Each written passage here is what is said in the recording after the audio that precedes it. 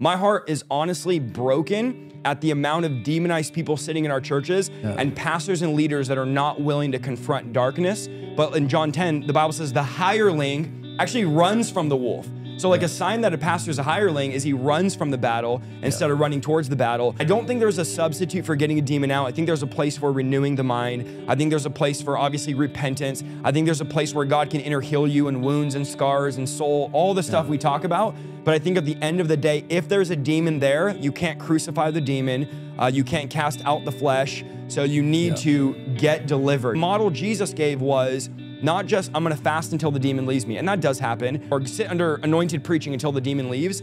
Jesus told the disciples to go cast demons out of other people. So the biblical model for casting out demons is a believer casting out demons from a person. So outside of that, yes, God can move, but the way to get the demon out is through driving it out.